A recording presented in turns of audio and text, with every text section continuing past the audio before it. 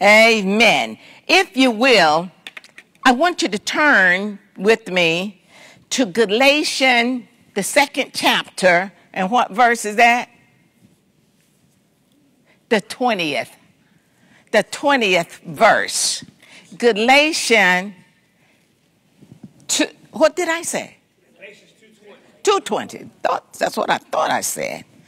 Galatians 2:20. Let us, okay. I got all these tissue papers in here to keep my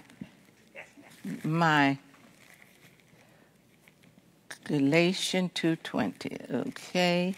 I need, what do you call those things? Markers? Yeah. Okay. Let us look at Galatians 2:20. Did I give you the title of the message? Yeah. I did. Okay. What was the title? Living by God's faith, not yours. We're living by his faith. Hey, Francis. Galatians 2:20 reads, Paul said, I have been crucified with Christ. It is no longer I who live, but Christ lives in me. And the life which I now live in this flesh, I live by faith in the Son of God. Darling, will you give me that in the NLT version, please? Let's look at this. My old self has been crucified with Christ. It is no longer I who live, but Christ lives in me. So I live in this earthly body by trusting in the Son of God who loved me and gave himself for me. Paul is saying here, now that he has been born again, he's recognizing that the old man has been crucified with Christ.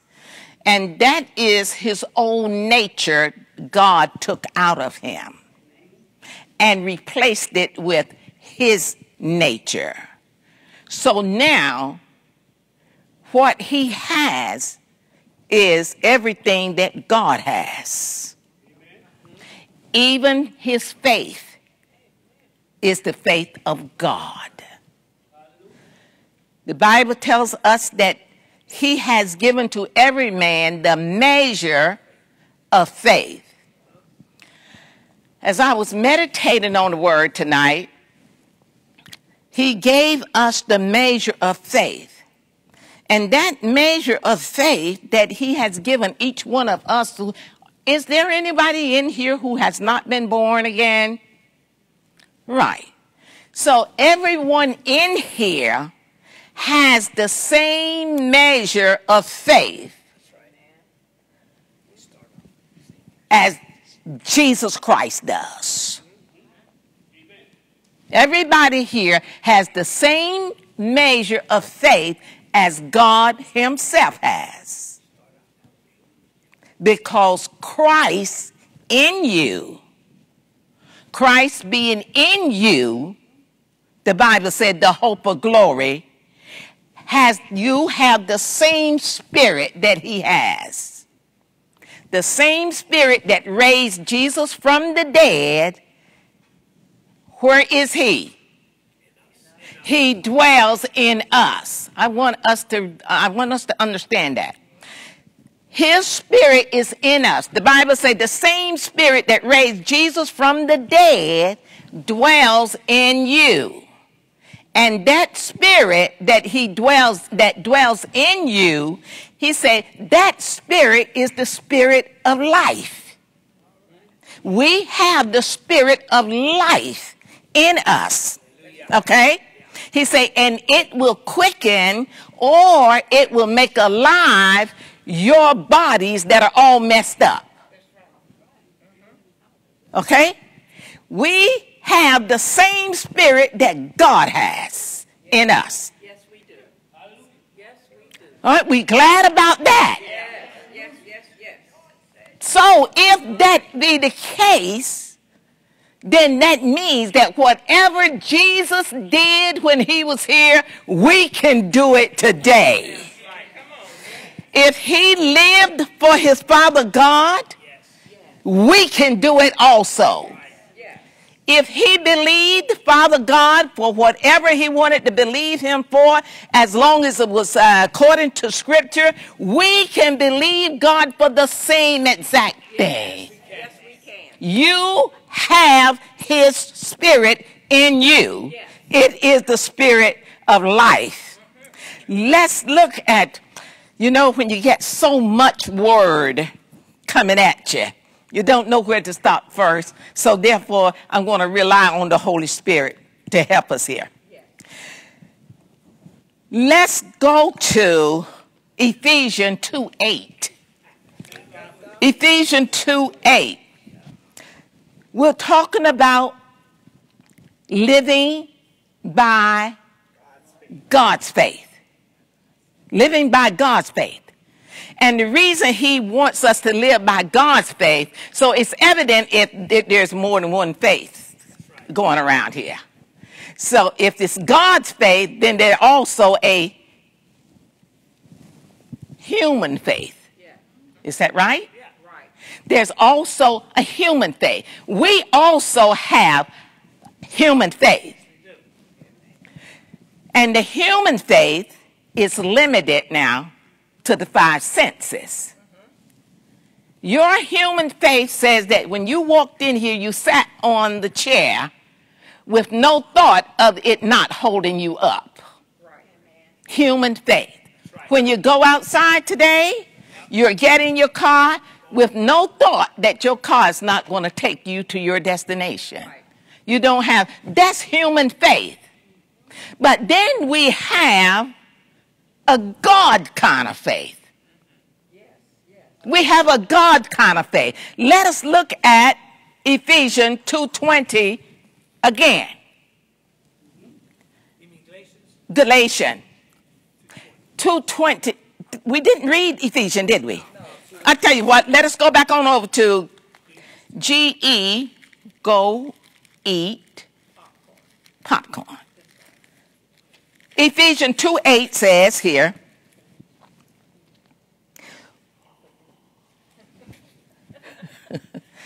I gave somebody that analogy a long time ago. He says here, for by grace you have been saved through faith. Now listen to what Paul is saying. And that is not of yourselves. It is the gift of God. Okay? By faith, you have been saved. And that is not of yourself. It is the gift of God.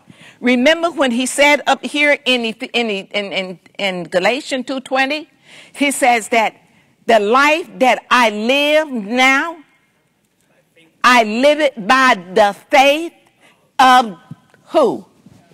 The Son of God.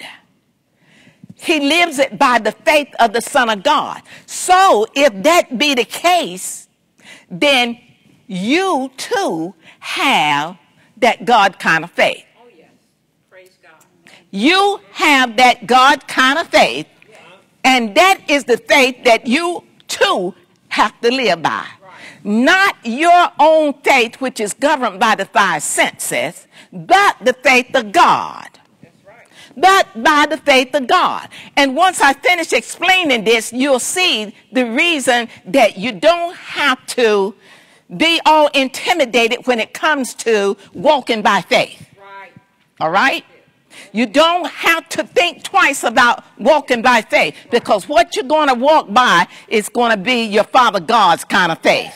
That's it. And his faith is this. Right. Praise God. His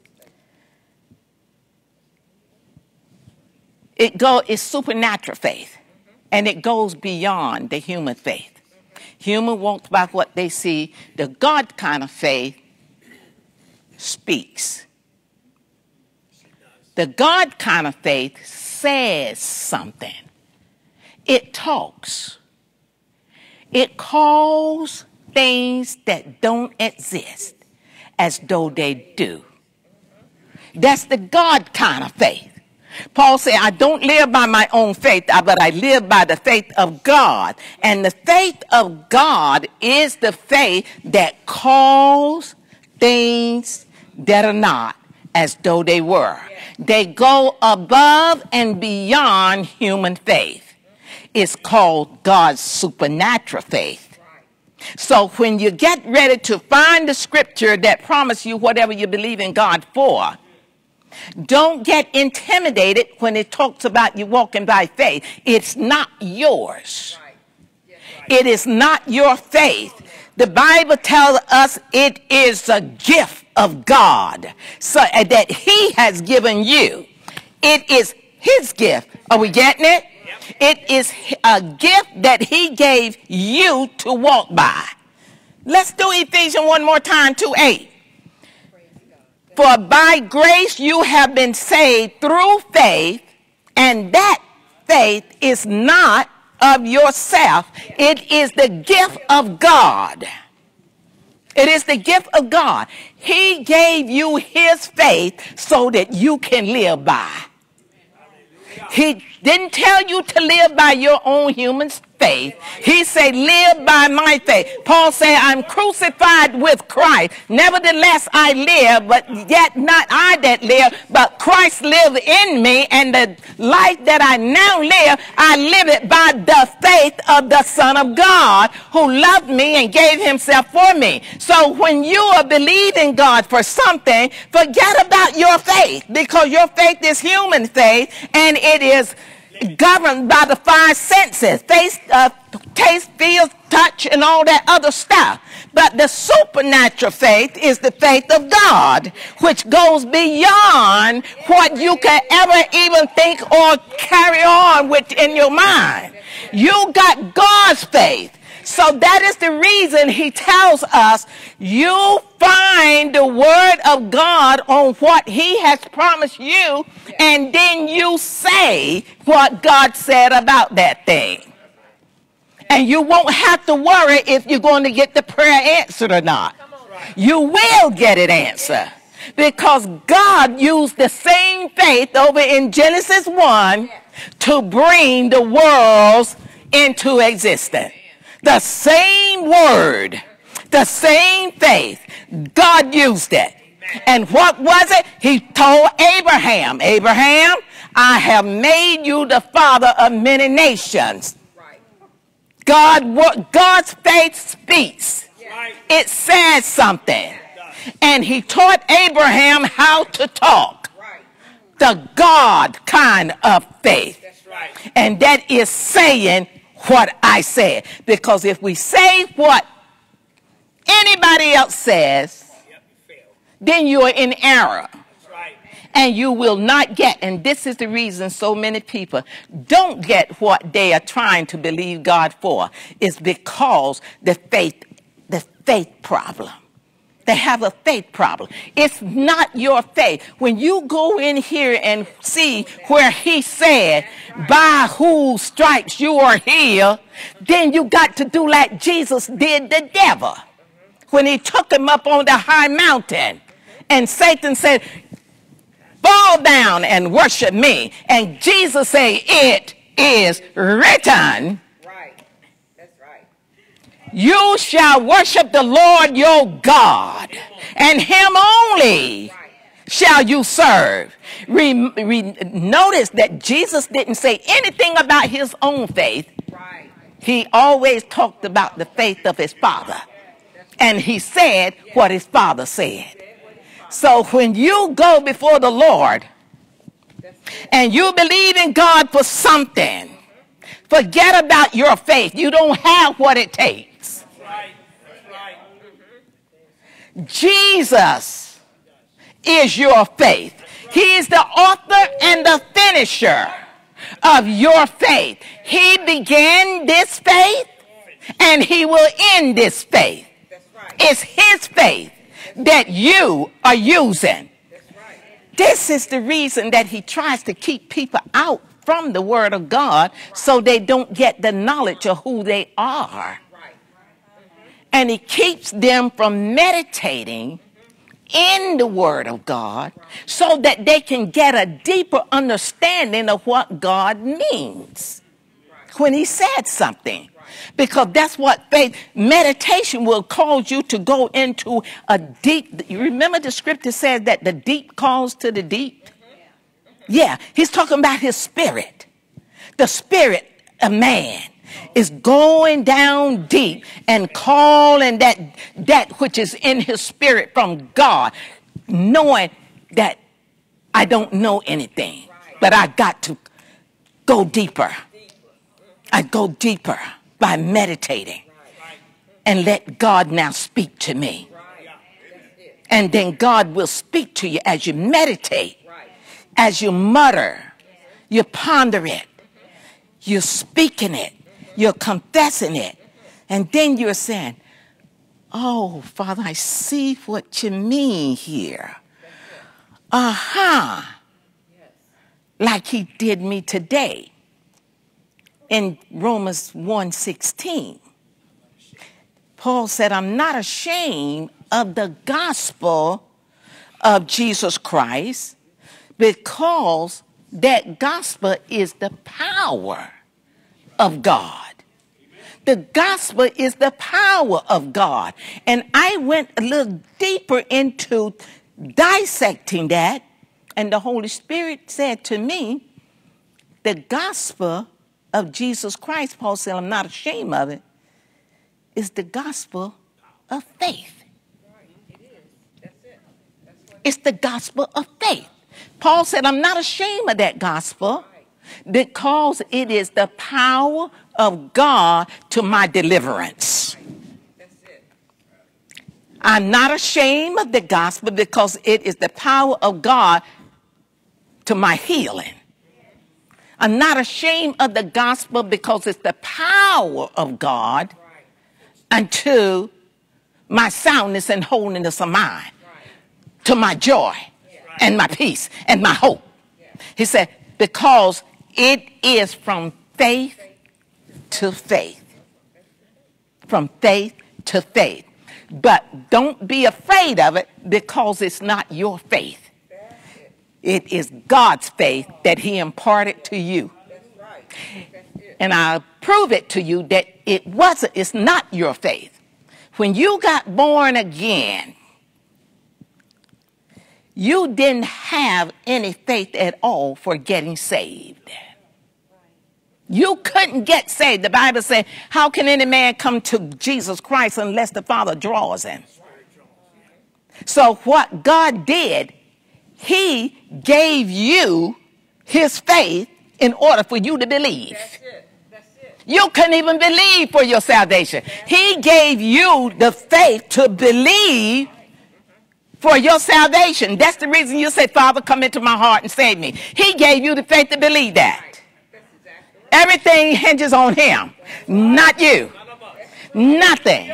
So don't be afraid when you said, Father, I thank and praise you in the name of Jesus that by the stripes of Jesus Christ, I am healed. And don't let intimidation, the devil, come put thoughts in your mind about you're not healed. You tell him and pull him by the nape of the neck and let him know, I didn't say it. God said it. I didn't say it. God said this. God said I'm healed. And I am not ashamed of this gospel, because it is the power of God, not mine, to my deliverance, to my salvation. So you take the word of God and you let it come out of your mouth. Speak the word of God. Speak the word of God. And when Satan began to see you meditating in the word of God and speaking the word of God, I'm here to tell you, you're just about entering into a contest. You're going to be in a contest because he's going to try to take that from you by putting thoughts in your mind and then cause you to speak what you're thinking. Right. And Jesus said, take no thought saying. Take no thought saying. Because every thought, if it's not of God, Right. is evil. It is evil. Right. Now let's look at something here.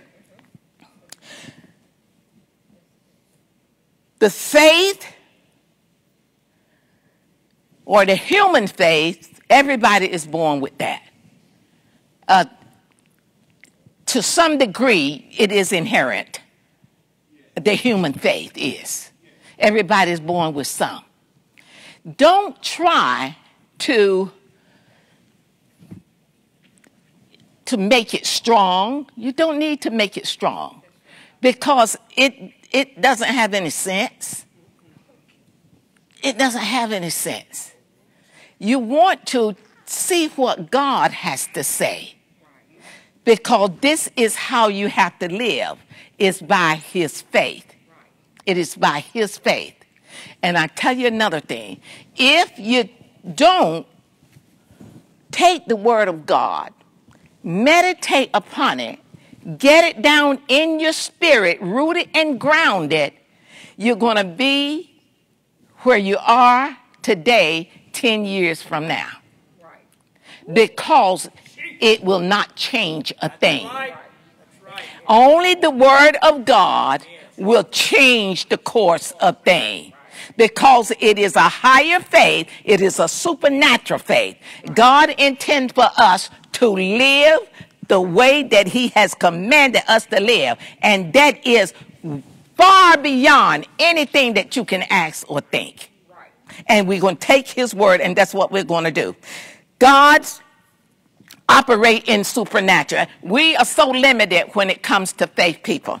We are limited in the things that we can do. And the thing that's the reason, Lord have mercy.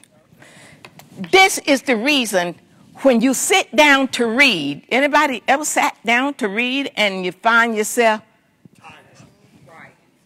yeah, like that? Wait a minute, you weren't doing that earlier. Right. Only when you just picked up the Bible and you're going to begin to be. I want to tell you something. Your enemy is a smart cookie.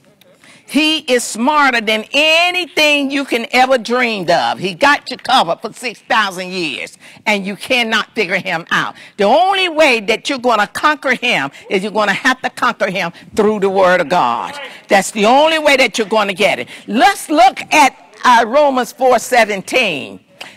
You're going to have to, let me tell you something. You are awesome people. You are so awesome. The devil knows it. But we got to know this too. You are like little gods.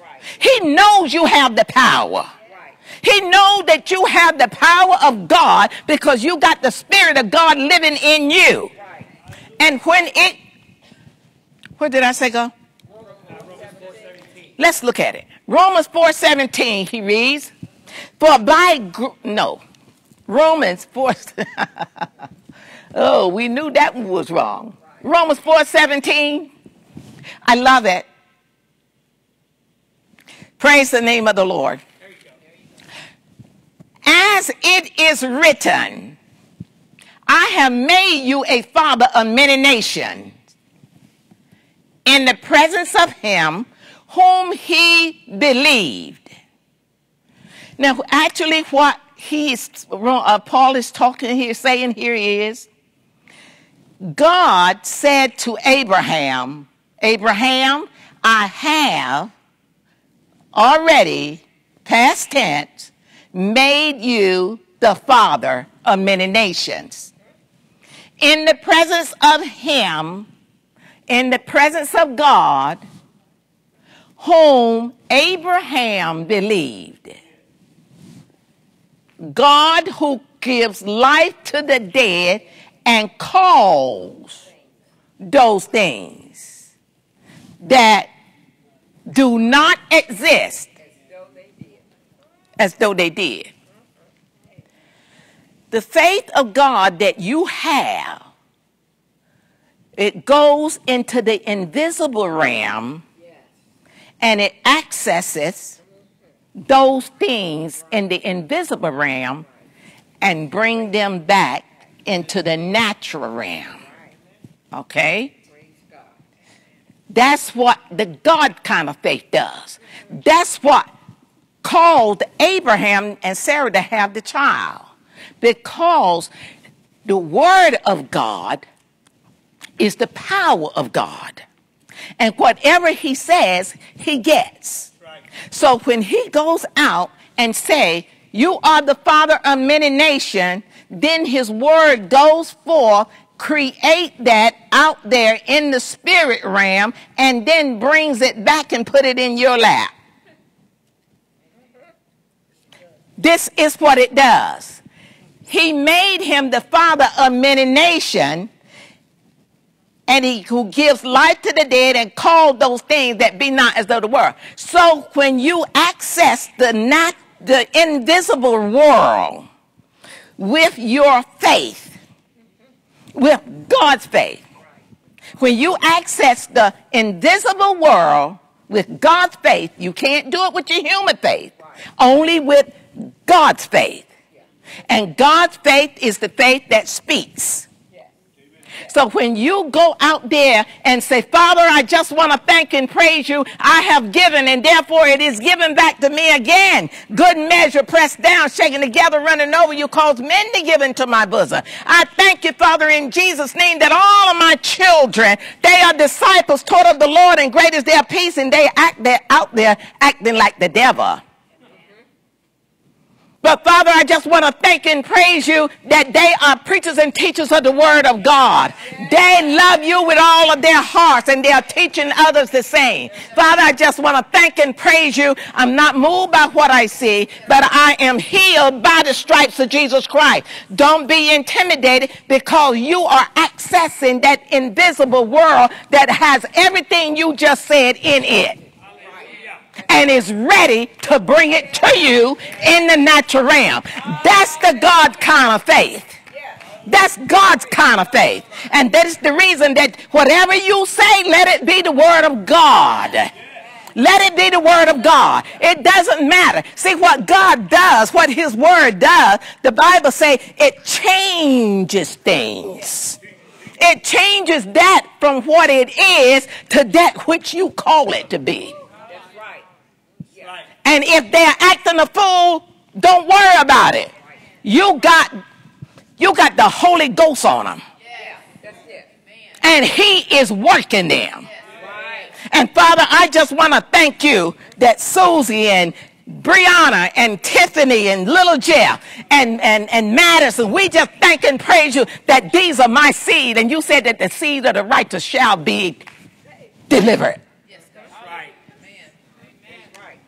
And it's not going to look like it. But your faith of God is accessing that spirit realm, that the Holy Spirit is working. And the next thing you know, they're going to come and tell you. Like my son said to me one time years ago, I had been praying for his salvation. And one night he called me, he said, Mom, guess what? I said, I know. And that had been some years ago. I said, I know. He said, I got saved. I said, oh, I know. He said, how did you know? I said, Holy Ghost. I've been praying for you, boy. You couldn't get out from under my prayers. Yeah, that's it. You can't do it. You can't do it. Because the power of God, once I speak the word of God, I'm in agreement with God. And once I'm in agreement with God, then he will do those things that I ask him to do. Amen. That's the word of God. So whatever it is that you're desiring, always get the word of God on it and don't give up. When you start having challenges, when you start having these challenges, when you start talking the word of God, you're in for a contest. And Satan is coming after you with every circumstance, situation that he can muscle up. He will come. But then you have to stand back and say, come on, boy. I got something for you. I got the weapon of mass destruction. And I will take your head off your shoulder today, Goliath. Because you're not afraid. You're not afraid to tell him what God said. You're doing like Jesus did the devil. He said, Satan, it is written. And you got the same spirit in you that Jesus got, and you'll say, Satan, it is written that all of my children are disciples, taught of the Lord, and great is the peace of my children. Take your hands off of them. The angels of the Lord are encamped around about my children. They're protecting them in Jesus' name. And no harm or danger shall befall them, and neither shall any plague come nigh their dwelling. For God has given his angel charge over them to keep them in all of their ways, and in their pathway is life, and there is no death. Take him down. What are we saying? We're saying it's the word of God that you gotta be speaking, not what you see. Satan will come in and he'll magnify things and make it look bigger than what it really is. But then you let him know you are the woman, you are the man, and you are of God. And he's saying, my word that I have put in your mouth. So I told you it wasn't your faith. He said, my words that I put in your mouth, Dr. Morales. My word. They're not your word, Rachel. God said they're mine. And my word is going to get me what I want every time I want it. And he said, and when I put it in your mouth, you speak it and you can get what you want. Just don't be moved by what you see. Don't be moved by what you see. Because it is the strategy of Satan to cause you to look at a certain thing. Then you conjure up thoughts about it. And next thing you know, it's messing with your emotions. And then what you know is coming out of your mouth. Well, he's the one who composed this junk. So that he can overthrow you. That's the reason he said over there in 1 John 4:4, he said, this is the victory that overcomes the world, even your faith. God overcame everything that he wanted to overcome. Jesus overcame everything that he wanted to overcome. And he said, my words that you put in your mouth, they will overcome the things that you want to overcome also. Be careful to say what God said. But as we always say, if you're not in here, then you don't know what he said. And you will say what he puts in your mind. And now you're defeated. We got to use the God kind of faith. Say what God said right in the face of adverse circumstances. Say what God say. You can't go wrong because you're the winner. God overcame.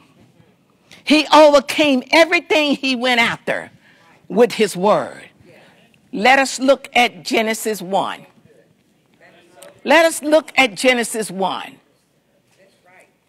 And that's what I wanted to do, was to clarify your faith versus God's faith. Your faith don't mean, not that it doesn't mean anything, because somebody said one time, if you go out there and see an 18-wheeler coming out there, you better get out the way. You know, because somebody say, I'd be going to somebody's funeral. So you better get out the way. You got to use your senses. You got to use your common senses that God gave you. But when it comes to victory in your life, put your senses away. Put them to the side because it doesn't work. You got to pick up the faith of God, the one who created heaven and earth with his words. And guess what? And you're going to create your world too. Genesis 1, glory be to God. I love the fact that God showed me it's not your faith, sugar. It ain't your faith trying to get nothing. It's my faith. And my faith called things that are not in existence as though they were already in existence. In other words, call things the way you want it. You call it the way you want it. In the beginning, God created the heavens and the earth. The earth was without form and void. Do everybody believe that the Bible is the Word of God? You believe that the Bible is the Word of God. So that means you don't mind acting on what he said. Is that right? All right now. The earth was without form and void, and darkness was on the face of the deep. So now this whole vast universe has nothing on it. It is dark out there. It is empty. Has nothing. And the Spirit of God, I love it, was hovering over the face of the waters. Then God said, let there be light. And what happened? And there was light.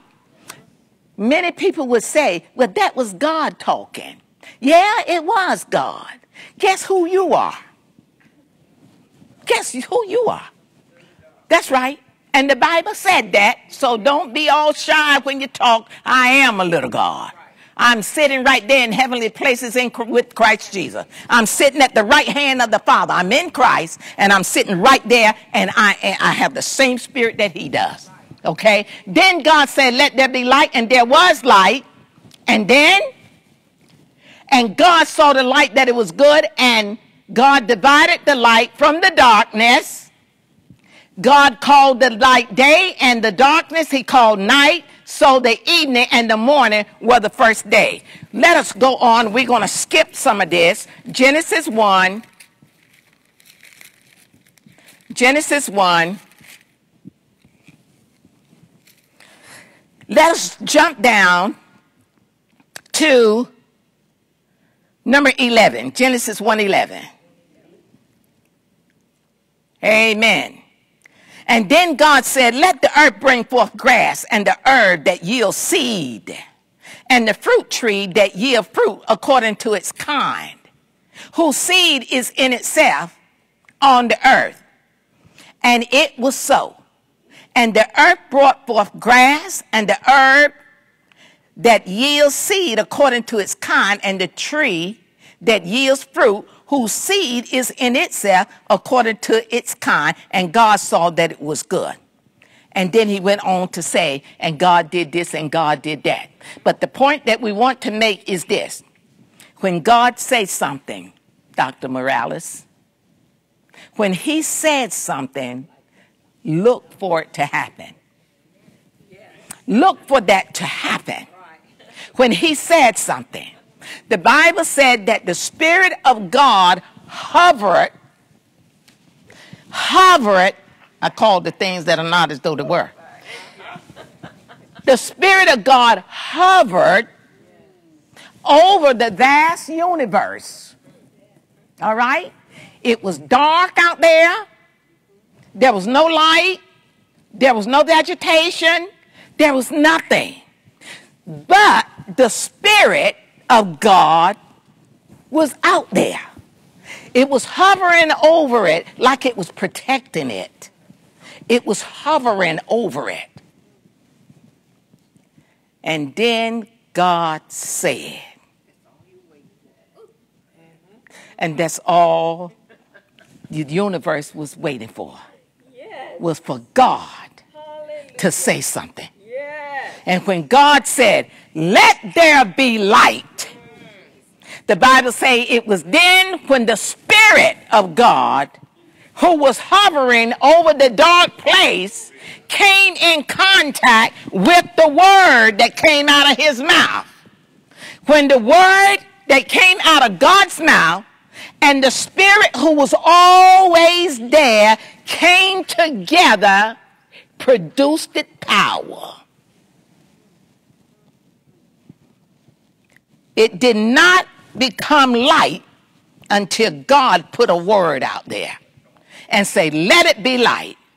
And the Bible said, you have the same Spirit in you that God is. That's right. And he is waiting for us That's it. That's because we have his Spirit in us. He is waiting for us to speak his word Hallelujah. concerning whatever it is that he has given you, because the Spirit of God that is in you and the word that you speak are coming together, and they are going to become a mass explosion. Hallelujah. The Spirit and the word Yes. Yes. came together, Yes. and the power of God came in and did his thing. God is waiting for us Yes. to go here, to come here, find what it is that he has given you, find what it is that he has promised you. Then you take it off the page and put it in your mouth. Yes. Yes. Take it off the page, put it in your mouth, and begin to speak it. And begin to speak it. And speak it. And speak it. And give thanks and praise to God like Abraham did. And say, Father, I thank you in Jesus' name that whatever it is, this is mine. And you keep right on calling it until that invisible realm releases it into your hands. Because you will have what you say. If you don't give up on God, he won't give up on you. But the word of God, just know this, my dear. The Spirit of God is in you. And he's just waiting for you to speak his word. Consistently, continuously. Persevere at doing it. Keep doing it. Don't give up. Continue saying what God said. And as she gave the testimony tonight, y'all don't know what I went through these last 8 months. And I'm thinking to myself, oh, I bet you I do. I do. Been there. Done that. But because she didn't give up, it came into, because you had many oppositions, didn't you? It will come to you just like it came to Jesus, just like it came to her and many others. Don't give up. Regardless of how it looks, don't give up. But make sure of this. You're walking in love, because faith worketh by love. And if you're not walking in love, then I guarantee you, you're never going to get anything. And you're going to be fussing and fighting and crying and hollering and boo-hooing and wondering why God has taken so long. Check yourself. Paul said, take an evaluation of yourself and see if you're in the faith. You take note of yourself and make sure that you don't have any weeds growing up in your spirit. Make sure that you ain't got nothing in your heart against nobody. Make sure that you're walking in love. Because if you don't, you can take your promise and just chunk it. When the last time you heard that word? Take that word and just take it. It's going bye-bye because you're not going to get anything. Paul said, take note of yourself. Evaluate yourself. And make sure that there's no weeds growing up in your life. that you're walking in the way that God commanded you to walk. You're walking in love. You're walking in forgiveness. You're being kind one towards another. You're walking in the Spirit. And the Bible says, and it won't be long. And God will. And if you're walking out of love, walking in disrespect of one another, go to God, get forgiveness, get cleaned up, and then get back in the race. Because he wants to give it to you. He has no need for it. The only reason that he has it is to give it to his children. But then if we're disobedient, he can't release it.